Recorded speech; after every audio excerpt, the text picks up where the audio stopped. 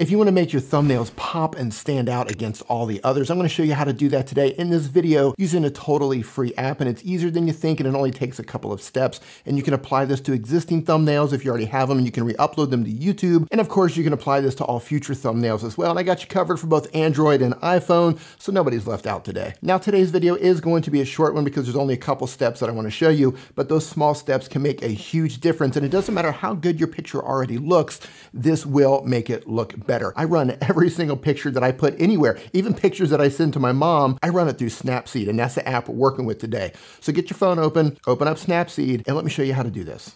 When you open up Snapseed, the first thing you want to do is go in and choose the image that you want to edit.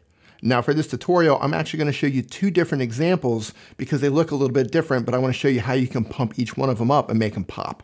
So the first one I'm going to show you is this one right here. Now, there's nothing wrong with this thumbnail, but I'm going to show you how to bring it to life, and it's really easy to do. What you want to do is go down to Tools in the very bottom, tap on that. Then up on the top left, you're going to see Tune Image. Tap on Tune Image. Now, if you press and hold, you're going to see this selection of tools right here. So the first thing I'm going to do is I'm going to go to Brightness, and I'm going to touch it and hold it, and I'm going to move it to the right, and I'm going to brighten up the image. Then I'm going to press and hold again, and I'm going to come down to Saturation, and I'm going to press and hold and move that to the right as well. And you can see right away that this picture is starting to come to life. Now I'm going to press and hold again, and I'm going to come down to Ambience, or Ambience, however you pronounce it. Leave a comment below and let me know, how do you pronounce this? So once Ambience is loaded up, again, I'm going to hold it and I'm going to move it to the right. I'm going to press and hold again. I'm actually going to go up to Contrast. I'm going to add a little bit of contrast. Now, I like how this looks, so if you want to see what it looked like before, go up to the top right, tap there, and this is before, and this is after. So you can see there's a huge, huge difference.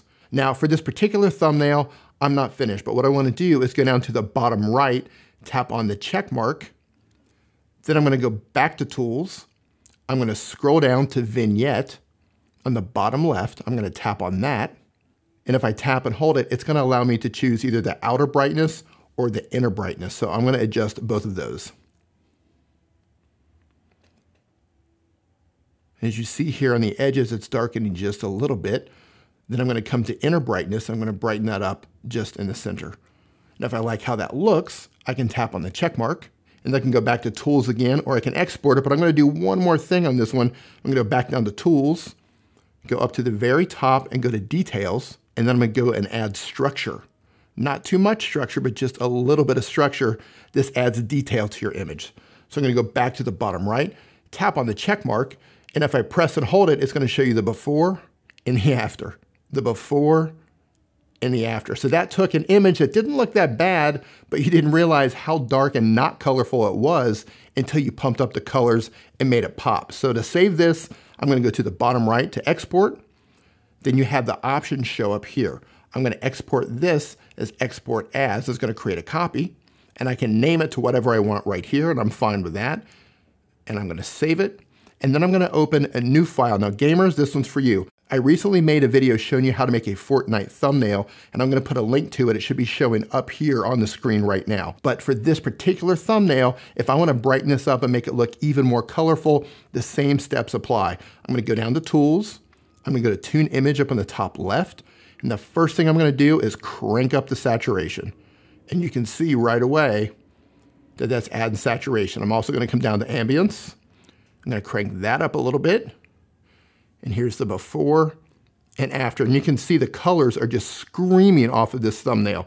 And that's what you want. You want thumbnails that get attention. You want colors that grab eyeballs as they're scrolling around on YouTube, and there's a ton of thumbnails to choose from. You want their eyes to be drawn to your thumbnail. Now I'm going to check the check mark on the bottom right. I'm going to open this back up. I'm going to come to Structure, add a little bit of structure. I love how that looks. Now this is the before, and this is the after. Right? So it's taken an image that's already colorful, and it's adding a lot more color and a lot more vibrance to your image. So once again, I'm going down to Export. I'm going to export it out. And you're all finished.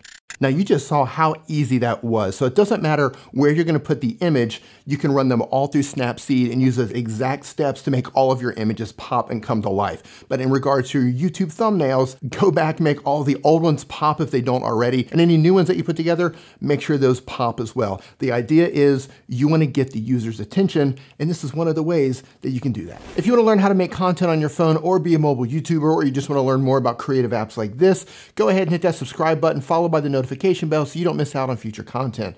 Thank you so much for watching. I do appreciate it, and I'll see you in the next video.